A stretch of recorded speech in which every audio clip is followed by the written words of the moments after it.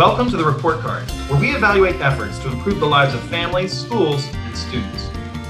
Among those whose work has been most impacted by the coronavirus pandemic are teachers. In just a few weeks, nearly all of the nation's 3.6 million elementary and secondary school teachers have had to reorient their carefully crafted lesson plans for distance learning. What's more, many of them have had mere days to familiarize themselves with online learning tools they haven't previously used. So how are they coping? On this episode of the Report Card, I invited 3 teachers to talk to us and tell us. Joining us from Drexel Hill, Pennsylvania is William Bell, a 3rd grade teacher at Hillcrest Elementary School with 25 years of experience. From Columbia, Missouri, 6-year teaching veteran Alex Wendell, who teaches 8th grade English at Jefferson Middle School, is joining us. Also joining us is Rob Casilli, a 10th grade geometry teacher at Democracy Prep Harlem High School in New York City, currently in his 8th year of teaching. William, Alex, Rob, thanks for coming on the Report Card. Glad to be here. You're welcome. Really excited. So first off, how are you all doing in this tumultuous time? I mean, your expectations for March have certainly been turned on end. How are things going in each of your respective lives? I would say that as teachers, even though it's a very challenging time, I do feel a little fortunate that our jobs are at least stable enough that we can continue them remotely and not have to worry about an employment situation, which unfortunately lots of people do have to deal with right now. So we can go on and do our work, even though that work is very different than it was a week and a half ago. Yeah, no doubt. So let me ask you, Alex, maybe I'll start with you. I want to hear how all this went down from your perspective. Give me the thumbnail of how fast the change was from, everyday school to the announcement that the school was closing, and now you're doing remote learning. So we were kind of sitting around our lunchroom for a while the week before we actually closed and trying to guess when we would be closing based on what we heard other districts in the country doing. And we went to school last Monday, and I was honestly a little worried about being there, just being around all of my students and knowing that my classroom wasn't as clean as it needed to be, or, we were just kind of still in the dark at that point. And we did not get the email until Tuesday afternoon saying that starting Wednesday we would be closed. And so that was definitely alarming. We got the date through April 13th, and I was in my 7th hour with my 7th hour kids. And so I just told them that that's, I got the email and we would be out until April 13th. And I did not know how to feel for sure. It was definitely a weird feeling. Some of my students were cheering.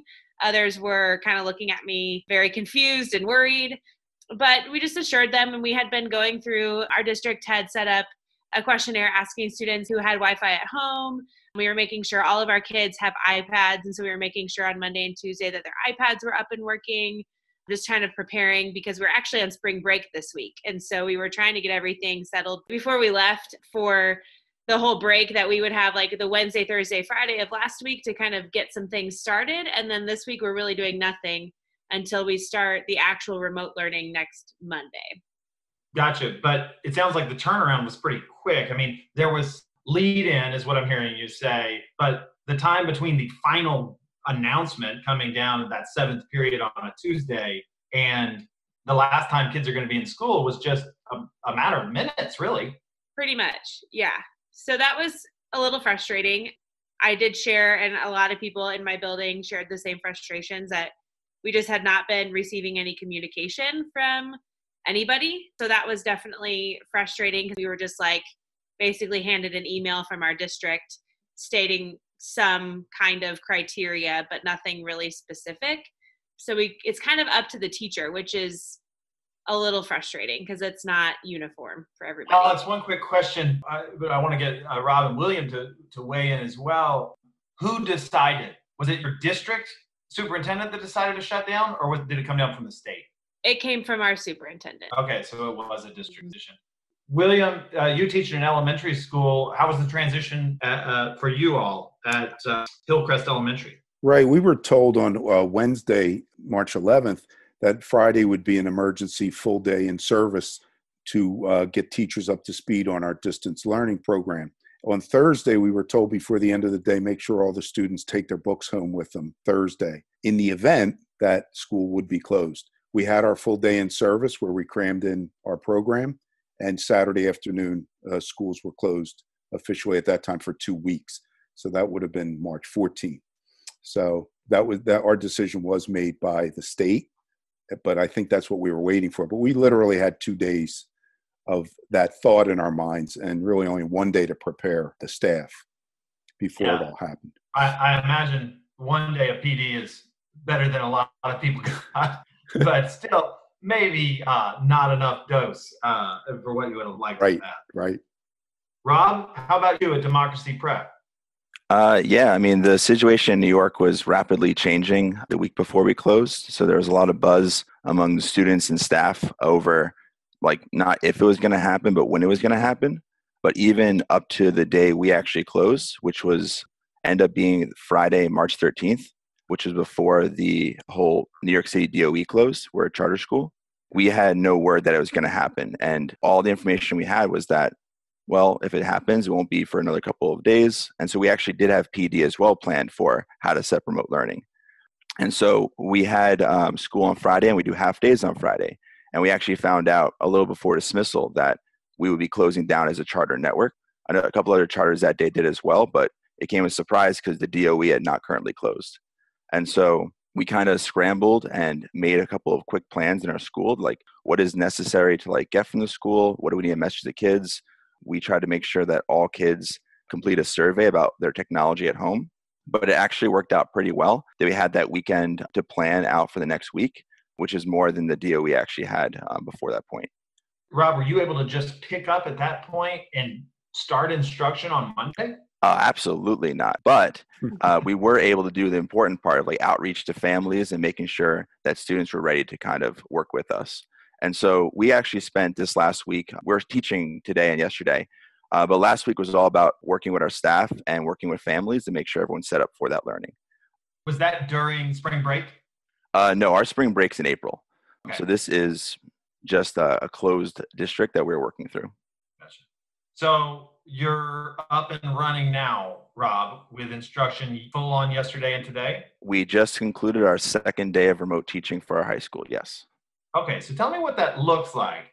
Synchronous, asynchronous, is this thing done through Google Classroom or some other online platform? Do you actually see your students, or are you just sending work back and forth? So we chose a combination to make sure we're reaching as many kids as possible. So we use Google Classroom as our main platform for putting assignments on. And we spent a lot of last week kind of norming what assignments should look like, what they have to include, and then what teachers can kind of modify on their own. And so we did a lot of debate over how much live teaching versus how much pre-recorded lessons will be part of our school. And we came to kind of this agreement that it shouldn't be an or, but it has to be a both. And so for every teacher at our school right now, they do have to make 2 full 90-minute lessons that are a combination of pre-recorded work, online modules, or some kind of combination of deliverable for students. In addition to that work, we have to be available for a few different office hour sessions every week. That is a combination of a live help room or a live tutoring session on Zoom. So for example, yesterday I was on from 9 to 10 in the morning for a live tutoring session for my students. I was also on from 1 to 2 p.m. to kind of help students who are kind of busy in the morning or busy in the afternoon. You know, a big part, I know, of your classroom practice and in classrooms across the nation are, let's have kids work together, right? When kids work together, they learn in a very different way. Do you have a platform or some means for kids to connect? I mean, they're texting, I guarantee you, but is there another platform that they can get together for the express purpose of doing schoolwork projects? Yeah, I mean, Google Classroom has a lot of platforms for sharing documents, but right now, obviously, they're not working in the same room together. But access to Zoom and a lot of the features there through being an educational organization has really let us see kind of the possibilities of having kids kind of communicate with each other or with another staff member and collaborate on things. So for example, my tutoring, I do a lot of screen sharing of work, and we kind of talk through problems together. But definitely we're right now really at the beginning of how do we actually help students work together. Right now, a lot of it is mostly independent or talking to teachers directly. Alex, I'm curious what things are shaping up for you. And you are in middle school. and you teach English, correct? Correct. Yes. So what does it look like at Jefferson Middle School now that you're not at Jefferson Middle School? So we use a program called Schoology, which is similar to a Google Classroom. We were actually finishing up an argumentative essay. I had already assigned it when this whole thing went down. And so I encouraged them, even though my due date can't be a hard due date anymore. We're kind of trying to figure out as a district what we're going to do about grades and due dates and reporting grades and things like that. So I told them that they could get an additional 5 bonus points if they finished their argumentative essay and submitted it to Schoology by last Friday, which was the original due date. And I actually got some turned in, which was really exciting to see. But I teach a reading class as well. So I just went ahead and put copies of our pages on Schoology. And I'm planning on recording myself reading them because my struggling readers are going to need that support because I can't share an audiobook with all of them. But for my English class, we're actually going to start after spring break, which is this coming Monday, Romeo and Juliet. So they all have a book. And so what I'm hoping to do is get as many of them on Zoom as possible with my different sections at different times. And so we can actually read the play out loud instead of just having them read it with each other. But trying to figure out how to keep them engaged remotely when, especially I had quite a few students in each of my sections that just struggled to stay engaged in the classroom. So I feel like that is going to be the hardest part, is making sure that they are still checking their email or checking Schoology or checking things and making sure that they are still engaged in the learning process, because I'm really nervous that some of them are going to fall off. I mean, it can be tough enough to engage all your students when you can reach out and touch them. It's much harder Right. when the distance is further. William, you're in the world of elementary school. You teach third grade, is that right? Yes, correct. Third graders are just going to have a very different relationship to all these things, and I have one, so I know, than Rob's high school students are, or even Alex's middle school students are. What is your instruction looking like now, and how are you trying to reach those young third graders? Yeah, our district has also decided to utilize Schoology, and that's what we were in service on that last day of school. And it's certainly, in a pinch, when we had to learn this very quickly, I think was a good choice. We also always use Google Classroom anyway during the course of regular instruction, so my students are familiar with that. So I certainly could access some curriculum through that with them now. But officially we're on Schoology, which has worked well, but we had some initial problems with equity issues about accessibility for all students. So we actually, last Monday, we were on a hold for 4 days where we did not put any of the work out for students until we could get some determination about whether this was being done fairly or not. They came up with a solution of making the work non-mandatory starting last Friday and all week this week. So that's sort of a warm-up period until they could get devices to everyone and check accessibility for all families. I just literally got an email before we went live here that starting next week will be considered a more mandatory lessons where I'll have to not only keep track of who's doing work, but take a form of attendance. Work will be due on a certain time. I'll have to communicate with any parents whose students are not engaged and find out if there's any problem or what the issues may be. As of this point, I'm still every day only getting about half of my students responding to all of the work. So that definitely is a concern for me going forward. Well, it is interesting. And so I'll just ask this sort of in reverse order. On the one hand, though, you could say, well, it seems like school was down for 2 weeks, and that can seem like a real tragedy. On the other hand, you could say you're up and running in 2 weeks on a remote platform. So you could look at it as the glass half empty or half full. It's interesting also that you're talking about this shift from mandatory participation from what you've done with talks at the district, and also just are looking around the corner at what you're going to have to do next week. How big of a lift do you think that's going to be to really get all those kids engaged in school day to day? I think for me personally, my biggest fear is that I don't know what I don't know. I don't know what the challenges are in each home. I'm not sure what the level of supervision is for my students, which it may be difficult for them to access this if they were on their own. I would think of only a few of the students that could independently do this, completely. They need some help. I don't know what their level of help is. So I think it's probably incumbent upon me to reach out to families and find more information in each household about what's your barrier. Is there a roadblock that you're having? Is it accessibility or just understanding or time? Or so there's lots of questions I think are unanswered that would help me if I had those answers. Sure. Alex, what are you worried about as some of your first order problems to address?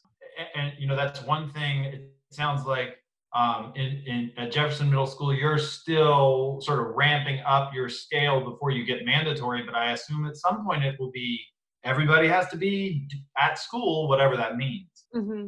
So our initial instructions were that we had to provide office hours for our students, but we also had to provide lessons on our Schoology and just making sure that we're keeping those up to date.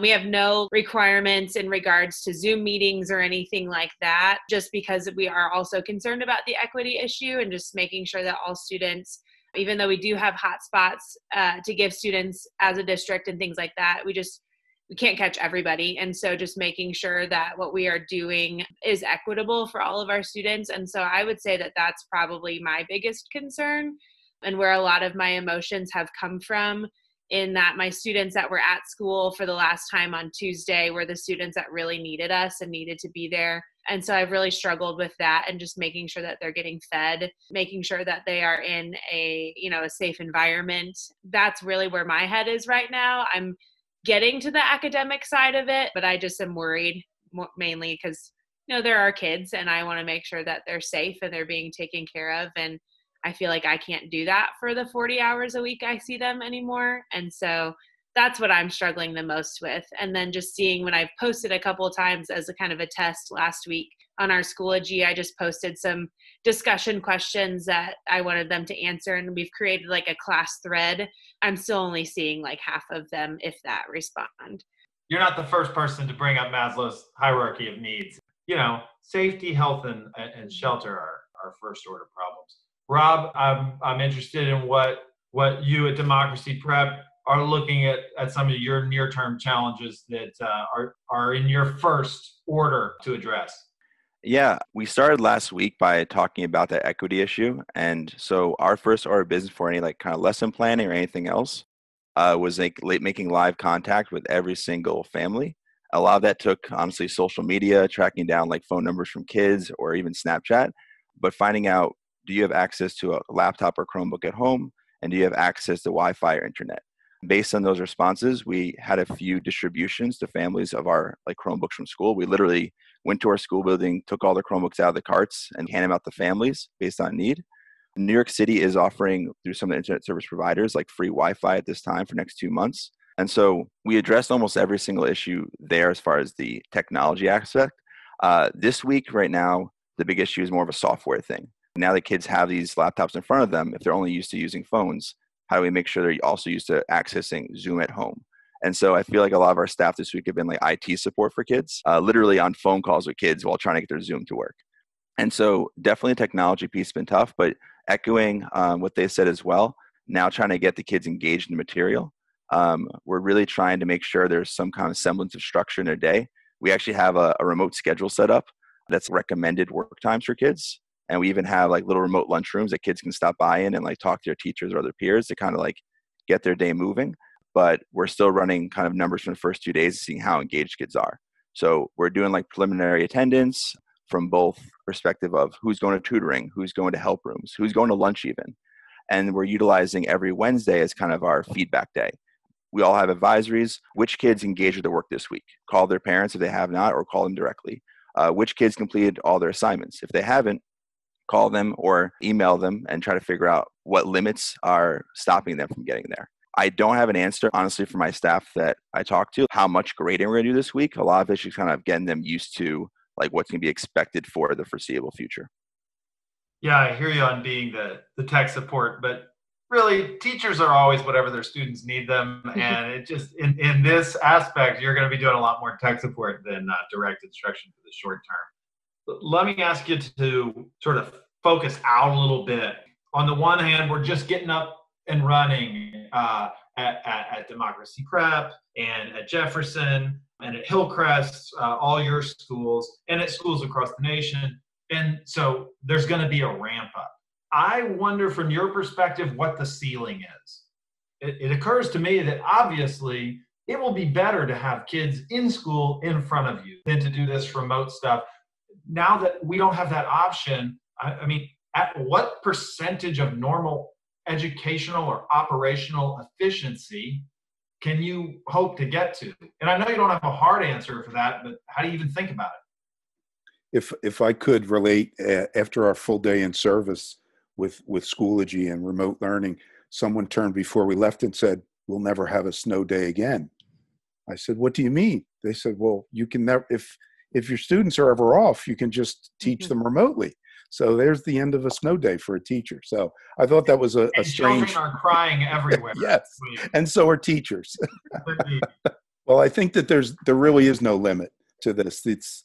I mean, even with very young students that I teach, I could see that there's just possibilities are endless.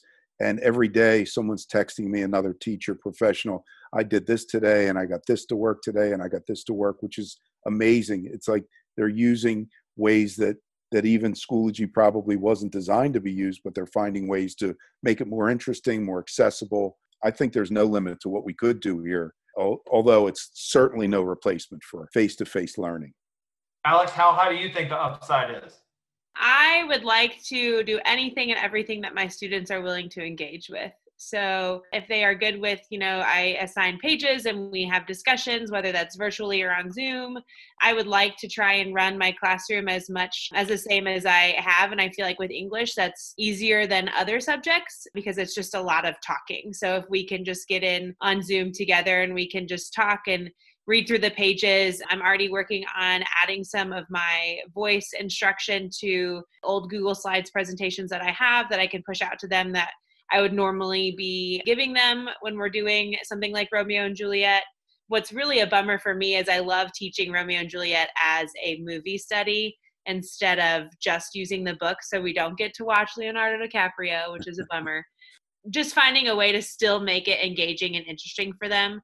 And I'm posting videos to my Schoology just so that they can still see my face and still remember that I'm a real person and I'm their teacher and that I'm here for them and things like that. So just anything that I can or that they will be able to engage with. I feel like there really is no ceiling. Rob?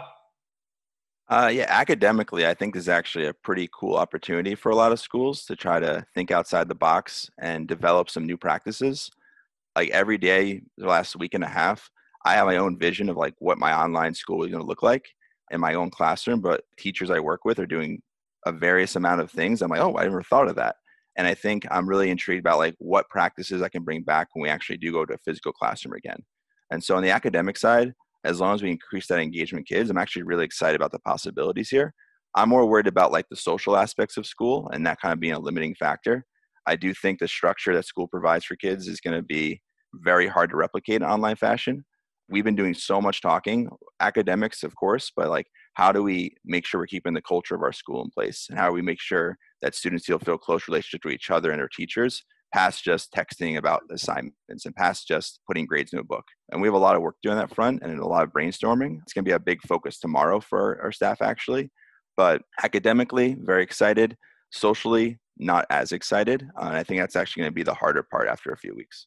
Well, let me ask you something about that, Rob. And I'm going to follow up on the social aspect of kids around the horn, but what about collaborations among teachers? I mean, having sort of, whether you want to call it a professional learning community, which teachers have been doing for ages, that is sort of collaborating and bouncing things off of each other and also knowing where everybody is at, that may be harder now that you're not in the building. Have you kept up with your colleagues and maintained that sort of web of collegiality?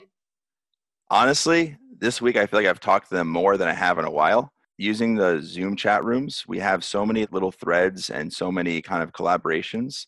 And I think that's really a testament to our leadership, like spending time beginning of last week, one, reaching out to families communication, but two, norming what like staff communication looks like during this time. And that was done way before even lesson plan deadlines. Lesson plans were not even talked about until later on in the week. And so every morning at 8 a.m., we have our breakfast together It's like a staff meeting, whether by grade level, by school. And obviously, we don't need to talk that much every morning, but the idea is to keep us engaged with each other. And I do feel like just like we're giving IT support to kids, a lot of our social time together is kind of doing IT work. I spent probably an hour yesterday in various Zoom rooms testing out settings with other teachers and kind of making jokes about it. And so while obviously it's a different kind of collaboration, at least in my school, our emphasis is on like how do we work together to like push the best kind of remote school we can. So that's actually been one of our priorities. Alex, William, how's your collegial interactions been? Has it been tough?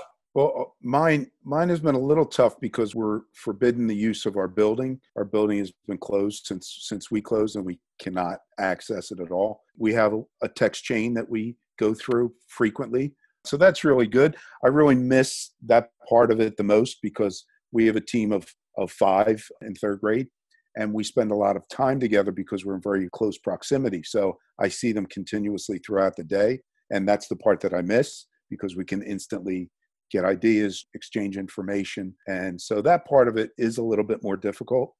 And our principal is trying to work out a way of getting some online meetings that are productive. We had one, but it had about 46 participants, and it was a little chaotic. And I'm really hoping that we can do that sort of like this face-to-face. I think it would be much more helpful. Well, I wanted to get 46 teachers on this podcast, but my producer, Matt, said that might be too many. So I can understand how it might be hard. Alex, how about you and your colleagues? So we have exchanged a lot of emails. We have only been out, this is our 5th day out of school, and technically this is our spring break this week. My PLC partner is visiting her grandbaby. She took off right away to Colorado to go hang out with her, took this opportunity to do that. But we have been talking about maybe having a virtual happy hour or things like that, just trying to keep the spirits up, I think is what we're more concerned with right now, and just making sure that everyone is trying to stay as positive as possible. But I have been in communication with the other teachers, not as much as it sounds like you guys have been, but I am sure that once our spring break wraps up here at the end of the week, we will definitely be ramping up that communication just to make sure everyone's on the same page. Alex, you might not have been able to get to this because, like you said, your kids have been on spring break, but feel free to weigh in. My question in a lot of this is the personal connections that fuel the relationships that make education possible, where teachers are seeing the same kids day after day. And now that is much, much harder to just have that personal contact. I don't know if there is sort of a way to develop that, but Rob, William, have you figured out ways to actually get in individual contact with your students on a regular basis, or is that proving particularly difficult now that campuses are closed? Well, I would say that the good news for me is that I'm responsible for 26 students. I see them all day. But the bad news is that those 26 students I'm used to seeing all day long. I see them from the beginning of the school day until the end, and now I don't see them at all. And you can judge a lot by seeing, especially young students, face to face, how they feel, what kind of day they're having, and I can't do any of that. The only communication I do have is they can post answers through Schoology, and I can comment, I can reply to those, I can ask them questions, and then they can or cannot respond to that. But I haven't had any other contact yet. Again, my plan is to reach out to parents this week more directly, because normally that's how I communicate with home anyway, because the students are young, is that I communicate directly with parents. So that's what I'll attempt to do, and maybe through that method, I can get more personal communication with my students. Rob, what about you? I mean, I'm assuming you have far more than 26 students as a high school teacher, right? Yeah, so for the whole geometry cohort, it's definitely tough to reach out to them all individually and track their things. Right now, honestly, part of my day today was tracking who's doing their assignments, sending out proactive emails.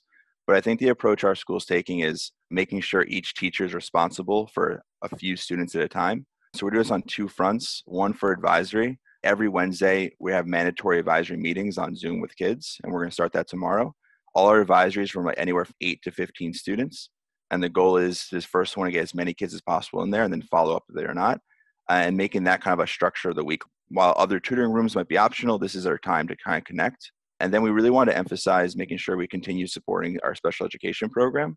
We've got a lot of our general education teachers and our special education teachers, and we basically made this huge spreadsheet. I have little cohorts of like 4 to 5 students each in their different sections.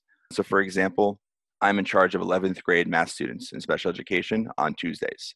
And I have 5 students in there. And today we met for an hour. And part of that was talking about math, part of it was support, but part of it was also talking about what movies are sad I'm not going to see. We're talking about the Fast and the Furious and how it's not coming out for a year, and kind of making sure they know that there's a place to still relax, talk about things, and it's not just academic supports. So I think like divide and conquer is our biggest strategy here. But as a high school, we have a lot of staff members to do that. So I appreciate all these perspectives. I want to ask you to predict the future, because I want to know, and I'm sure you want to know, how long do you expect to have to teach remotely? Are you expecting this to last throughout the rest of the year? Are you hoping that we might get back in a month? From a teacher's perspective, what's the rest of this year look like? Alex? So today, Columbia just ordered a stay-at-home until April 24th. Our original go back to school day was April 13th. That was a little hard to know that it's going to be longer than we anticipated. But if we get to go back on April 27th, that still gives us a full month until our technical end of school date, which is May 27th. I'm a big picture kind of person, and I'm being told that that is not the method you want to use right now. So trying to take it day by day. But as an 8th grade teacher, my heart hurts. And as a former high school teacher, my heart hurts for those seniors in high school, 8th graders who are finishing up kind of a milestone year in their lives. And so I would love to be able to see my 8th graders again before I do send them off to high school. I'm praying that we are not done with this school year yet. I don't think you're alone, Alex. Rob? So in New York, our school goes to end of June, where all the Regents exams are. Originally, our date for coming back was going to be April 20th. In my own personal opinion, is that date will probably be extended pretty soon. I personally don't foresee us going back to a regular school year this school year. And in my mind, I'm kind of making sure my instruction is as strong as possible for that possibility. I'm hoping to get back. I think that the schools will probably not come back in New York before the summer. We haven't had a conversation even on campus about that possibility. We're really focusing on, given that our comeback day is April 20th, what's the best thing we can do before that date? But my personal opinion is it probably will not be ready to go by that point. Well, we can certainly hope for better, but certainly New York is sort of the epicenter right now, and looking like it's going to be a particularly rough ride. William, you're in the outskirts of Philadelphia, right? Yes, correct. Do you foresee a different plan in Philadelphia where the facts on the ground are a little different? Well, oddly enough, yesterday our superintendent forwarded us an email from the Pennsylvania Secretary of Education, and he said possibly teachers could return on the 7th and 8th to prepare for students returning as soon as April 9th. Now, they've since district-wide have closed us until April 13th, but I thought it was odd that even the Secretary of Education was considering any type of comeback plan. To me, I thought that was the first good news I'd heard in 2 weeks. Now, I don't think that that's a date that's realistic, but my personal hope is that by May 1st, we'll be able to return to the classroom, because especially with young students that I have, I really feel like part of their year is being stolen by coronavirus because it can't really be made up. We can't certainly do it online. It's just from a interpersonal perspective for them, just socially in every kind of way. It's, every week that we're out is more and more harmful to them overall, not just educationally. So my hope is by May 1st, and that would give us we would have 6 weeks from that time until our technical end of school. I think we have to finish schooling in Pennsylvania by June 30th, which is the end of a fiscal year. So that could even potentially give us 2 months, which would certainly go a long way toward making up what we've missed. So I appreciate you all coming on here, and I want to sort of go out by asking you to give me some advice, and other parents who have 3 kids at home. What the heck can I do to help my kids, as all of a sudden I'm a homeschool dad, and I've been out of the classroom for a long time. So any advice to parents out there who are now trying to figure out what to do with these kids that are always underfoot? Well, every day I'm finding out more and more free online resources that for-profit companies are opening up. Scholastic has done that, opened up libraries online for students. Something called Epic is a fantastic resource of games and books that can be shown online and read online or read to someone. There's just a whole bunch of different things. So there's just more and more coming on that companies are opening up for free that are just fantastic resources of materials. Again, I'm looking at it from an elementary viewpoint, and I think it's been spectacular. I've been very impressed with what I've seen offered. I'll look it up. Any last minute advice for parents? I would encourage parents to encourage their students that this would be a really good time to practice advocating for themselves and communicating with their teachers through email or through another online platform, and that, parents can only do so much, especially when the content gets a little bit more specific and a little bit more difficult out of the elementary range. So just encouraging those students to try to stay on task and get what they need to get done and not beat themselves up. The parents, especially if they are confused and not knowing how to help their kids academically, just supporting them and, reach out to your teacher, see what you can do. And just really practicing those self-advocating skills would be a really good time for that. They could also screen that Leonardo DiCaprio version of Romeo and Juliet, right? That would be awesome. I just thought I'd throw that in there. Rob? One of the best part of the staff Zoom meetings is the staff members with kids. You always hear the kids in the background. So teachers are also having a lot of trouble with their kids at home. What I would say for high schools, I think especially because we're trying a lot of different platforms, technologies, parents should try out some of these lessons with their kids, see what it looks like these days compared to what their high school experience is like. It might make it easier to tell a student, like, oh, get to work or try out your work if you actually know what it looks like. But I really think that this is a great opportunity for especially older kids to kind of get used to some technology you're going to see in college. And I know that for me, I'm still thinking about how can I make this model what they might see in 2 or 3 years. But seriously, it's tough. I mean, I don't have kids, so I'm not there, but good luck. Well, thank you all for coming on the report card and give us your perspective. And thank you all for your hard work for America's school children. You and your peers across the nation are really in the trenches right now, and we appreciate it. All right. Thank you. Yeah, thank you. Yes, thank you, Nat.